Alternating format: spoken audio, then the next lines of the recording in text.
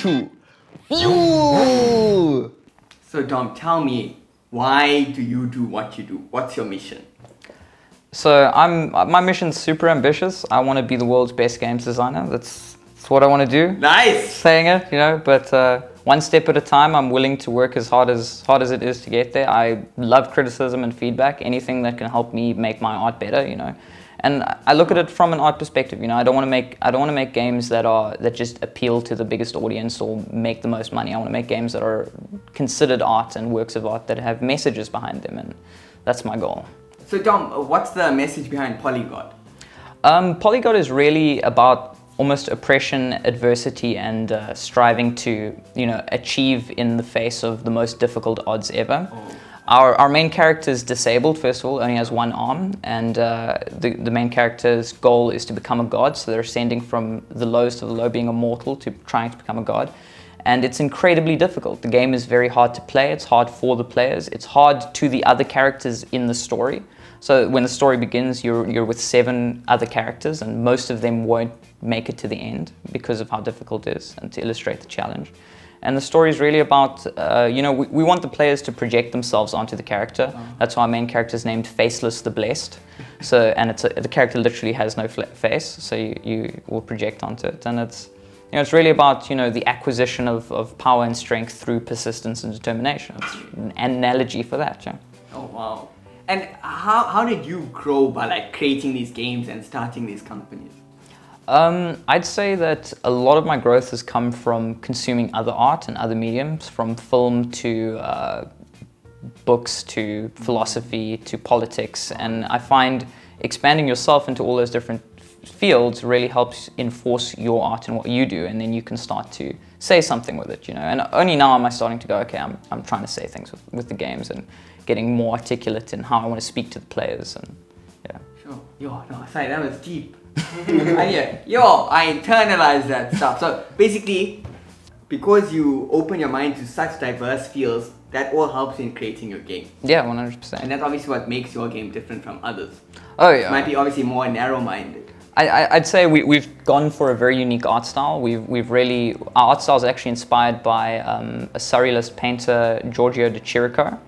And you can actually, if you go and look at, he does a lot of figures they lack faces, and that's where we got the idea for the main character. And we like the way he uses color, so we've really gone for very eclectic color palettes in the game, strayed very much away from the mainstream games at the moment, which are very gray and brown, and they try to be realistic.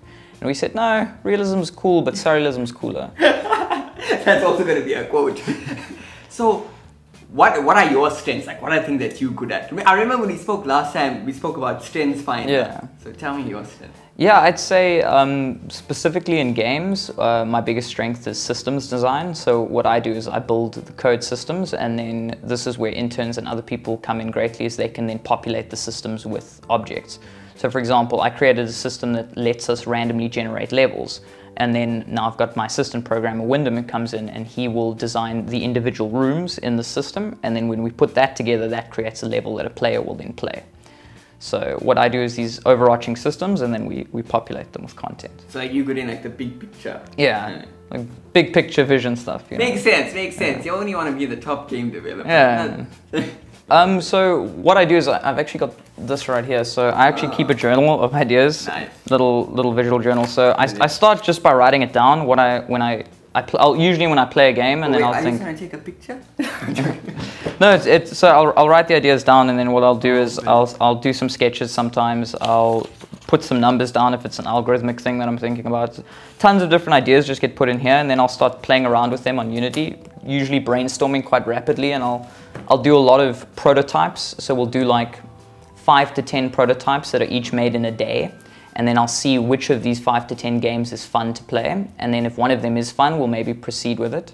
And what happened with Polygod is it actually grew out of a mobile game that was supposed to play with dungeons based on music. So the music would generate the levels. And we found that the game was super fun to play on the computer, but not on mobile. But it was top down. So then we thought, no, we can do this in 3D. And then we took that and we made it 3D. And then one thing led to another. So it's very organic, and it's one step at a time. So I wouldn't say that I have the finished idea of the game in mind when I begin. but I have the idea of what I want to achieve from a technical standpoint. Oh, brilliant. So your process, you have your ideas, then you prototype and iterate until you see what works. Yeah. Instead of creating something that might not even work. Yeah, it's very difficult to know what's going to be fun in advance because fun is something that's so subjective. So when it comes to creating mechanics, it's often looking at a bunch of abstract numbers and symbols on a piece of code and you go, how's this going to be fun? The only way you'll know is if you try. So we think, let's maximize the amount of trying that we do, find something that's fun, and then once we know it's fun, then we put the effort into polishing it up, making it beautiful, making it easy, user-friendly, and a product. Oh, brilliant. That makes so much sense. So Luke Skywalker was mentored by Obi-Wan Kenobi. Do you have a mentor? I had a mentor, but he's straight to the dark side. Was he the pixel boy? No. I do actually have a mentor in game design. I'd say it's two mentors. Okay. I don't know them, but they are Japanese games designers, and it's through their work that has really inspired me. The one is Shigeru Miyamoto. He's actually the designer of the original Super Mario and the original Donkey Kong, and he's a genius. Yeah. And the other is Hidetaka Miyazaki, who did Dark Souls and that whole series of games recently, and he's just a genius. And I also think that Japanese games design is like far ahead of the West. Well, what makes it fun? I'd say that the way the designers, the approach to design, the philosophical approach to design in Japan is very different from, let's say, America's, especially when it comes to like mobile games. You know, I'd say one is a bit more profit orientated and the other is a bit more art orientated. And you know, the Japanese have focused on games as art for a long time now, much longer than other countries, and that shows in their products.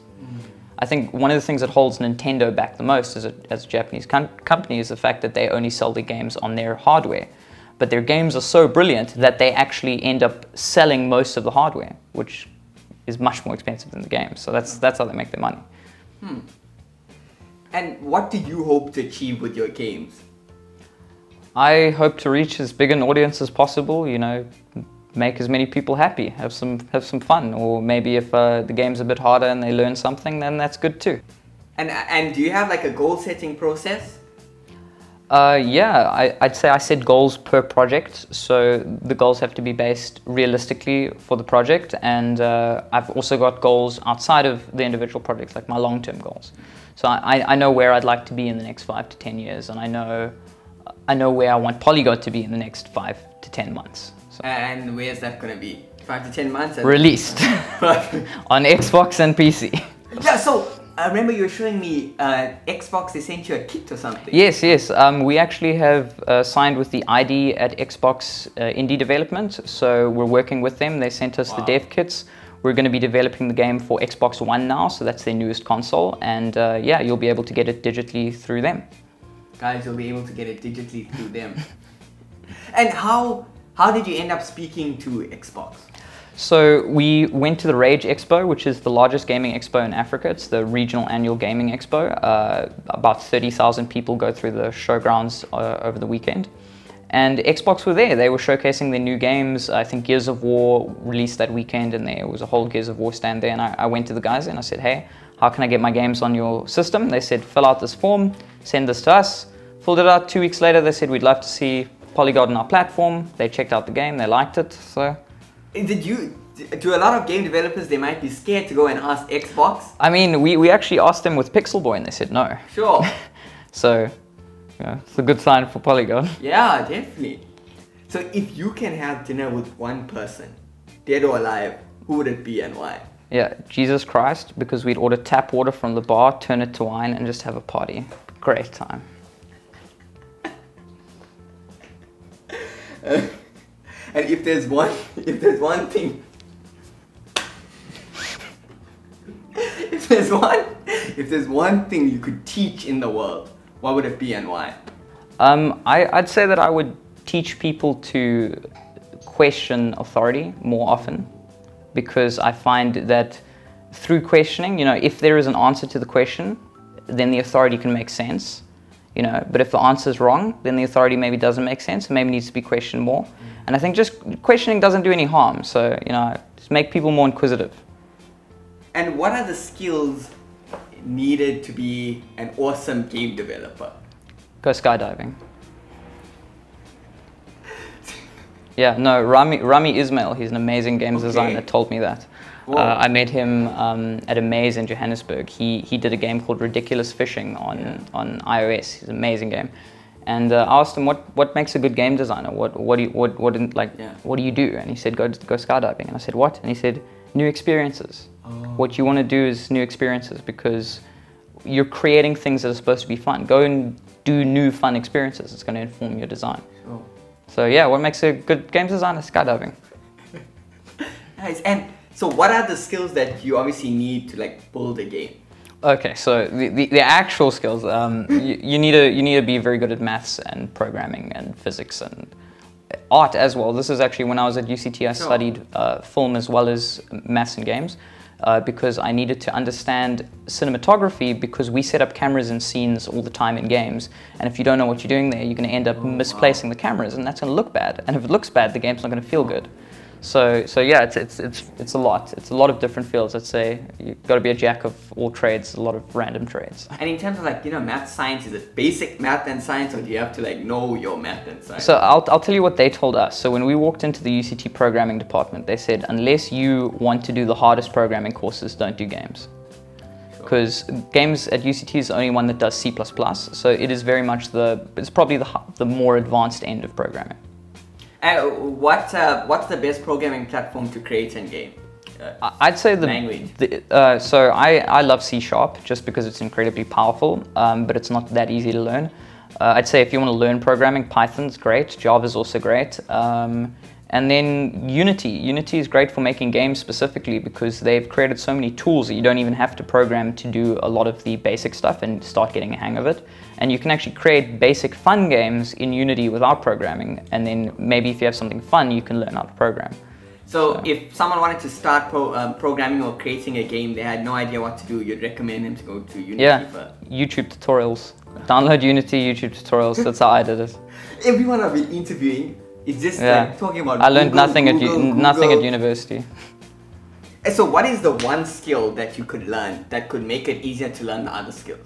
For games? Yeah. Be good at maths. You go like on Khan Academy. Yeah, no, just like brush up with the maths. There's a lot of arithmetic and a lot of maths going down. So would you say you'd have to like be maybe like wired naturally for like that kind of thinking and maths? I don't think so. I think everything can be learned. So even maths, it just takes time. The problem with maths is it's incredibly boring and no one puts the time in. So if you're willing to just sit down and do sums 5 hours a day, you'll get really good at maths.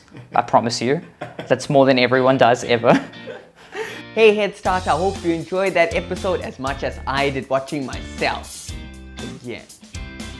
The cameraman's like, what the heck is happening with Shivad? This is always weird. Anyway, like, subscribe. If there was anything that blew your mind, please comment below. And if you want to watch the full episode as a podcast, then check out the links below.